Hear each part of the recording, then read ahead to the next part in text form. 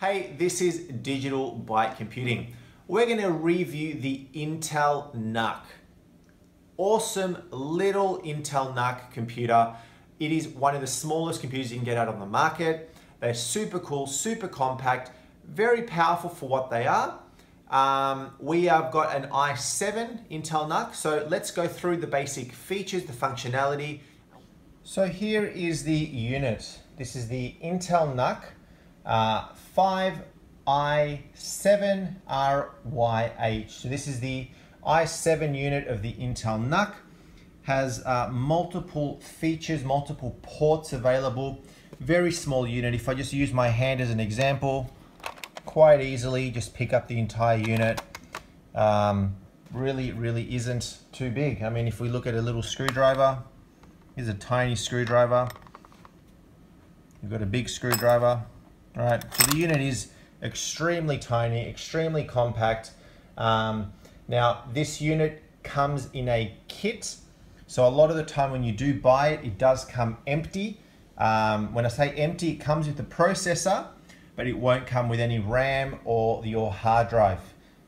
You can go ahead and buy that separately. It will generally be cheaper for you to buy it separately than to buy it together with the unit. So this particular unit is the 5th generation Intel Core i7. It comes up to 3.1 up to 3.4 gigahertz, etc. It can take dual channel DDR3 RAM. It's running SODIMMs, which is the smaller laptop size RAM units as well, which we're going to look at at the moment. Comes with your Iris Graphics 6100, and it's got some other ports and features as well. Top of the unit just has your standard power button. Now the unit also does come with a wireless AC adapter, so it lets you plug into your wireless network as well. You've got a couple of USBs, all right?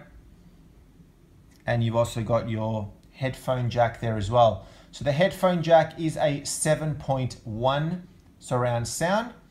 And on the front, you've got 2 USB 3 ports. One of them will be charging capable as well, which is great.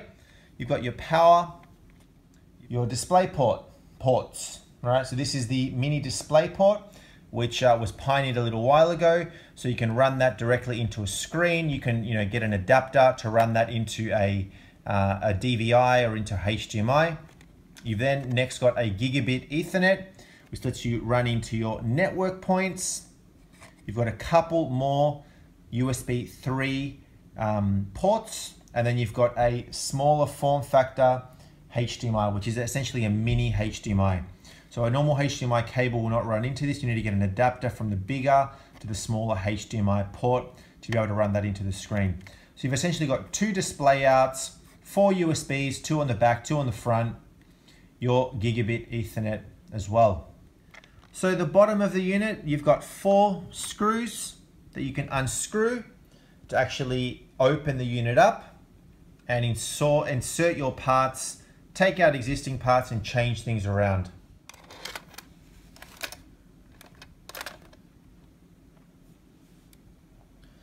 So the inside of your Intel NUC, it has a couple of RAM slots, all right? So there's SODIMM RAM, which is inserted into your Intel NUC.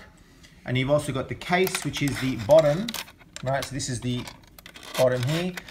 A lot of the time you'll buy these, it doesn't come with this hard drive and it won't come with any RAM. So you can buy that separately and insert it in. It's generally cheaper to do that yourself and insert it in. All right, so this is the RAM that's in there.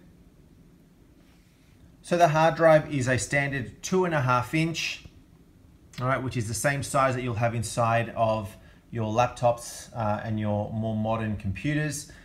Can run a standard SATA hard drive, which is your normal ones, which are, with the moving parts and the discs and what have you, the needle.